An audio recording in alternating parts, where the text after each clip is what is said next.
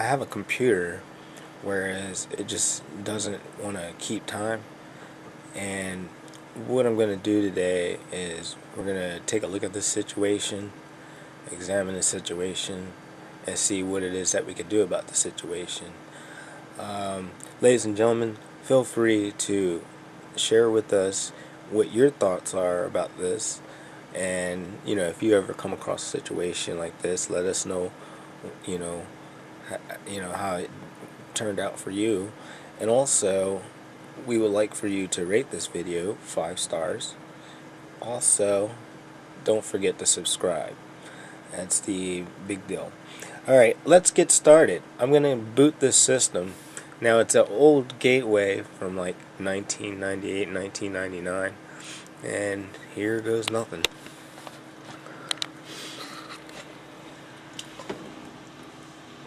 I've run into an issue here. It asks me, actually it gives me a 0271 error, and it tells me to check the date and time settings. So I have the option of going into the BIOS, which is the Phoenix BIOS 4.0 release 6. But I'm going to continue for now, so I'm going to press the escape button.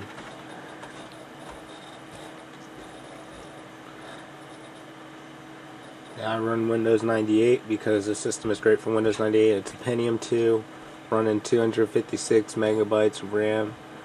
So it's a fairly old system, but you can run some pretty basic software on it.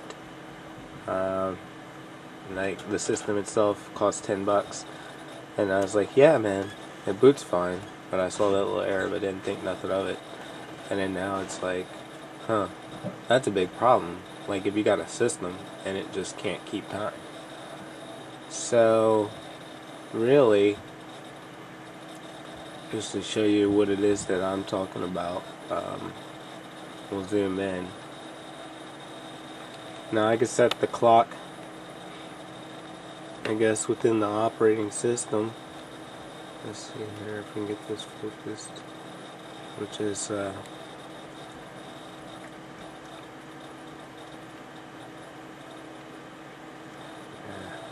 well, the lower right hand side of the screen. I could set that by there, but nah.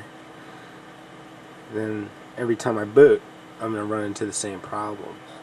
It's a little 3-volt battery that I was looking, or that I had issue with. Maybe for the sake of argument, I should go ahead and change it, because I'd rather have a new fresh battery in my system as opposed to one that may go dead at any given time, or maybe just barely putting out the voltage.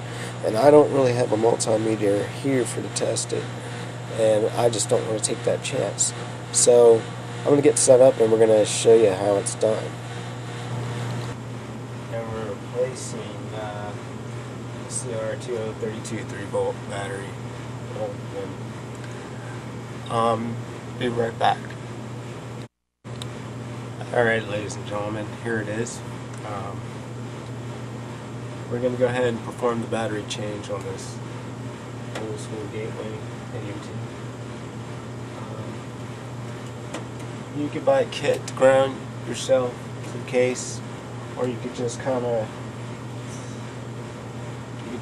actually touch the case with your hand, your bare hand, for the grounding.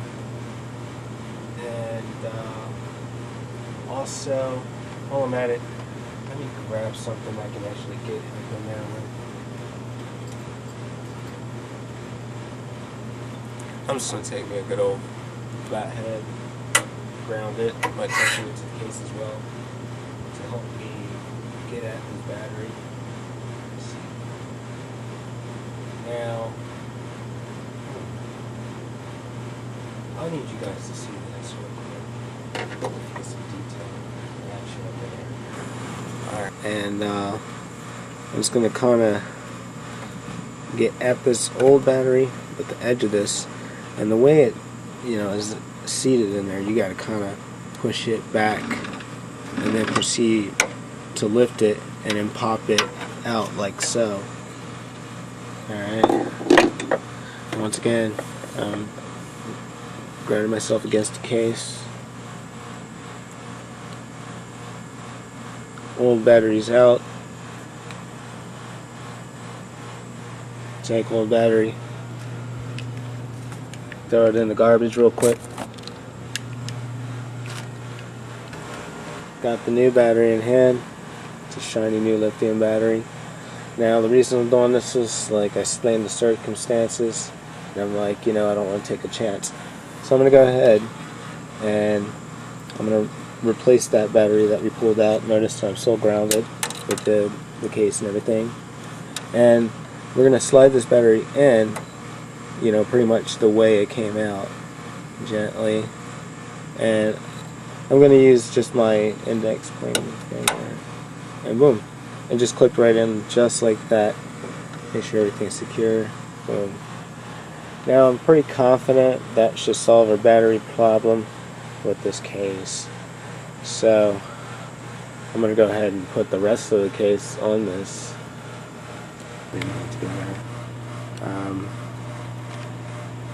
It's 11:24. All I did was hit tab. And let's see, we're going to go down to the system date, my date. I'll be right back to the screen. Let's make sure it is. I'm trying to get the little I'll just click into that. Date and time is July 24th, 2008. Just want to double check to make sure that everything is good. Alright.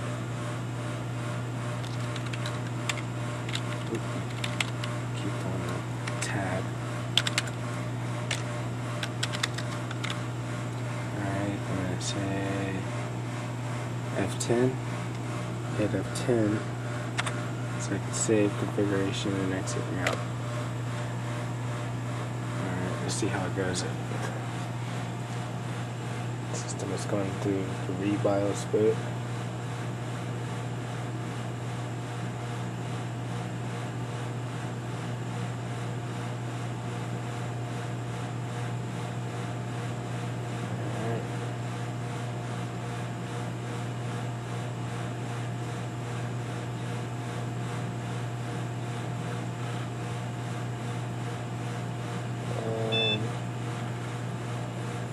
Appears to be booting normally.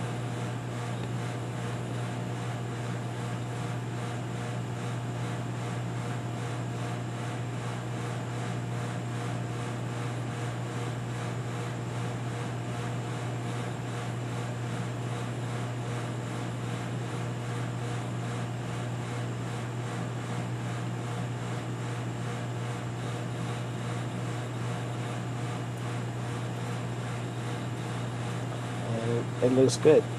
I mean, no doubt, if your computer system cannot keep time, then it's a serious problem, and it really affects the whole system in terms of just everything. It just makes everything sloppy. So if you ever had a computer like that, let us know about it. We probably even tell you what you could probably do about it.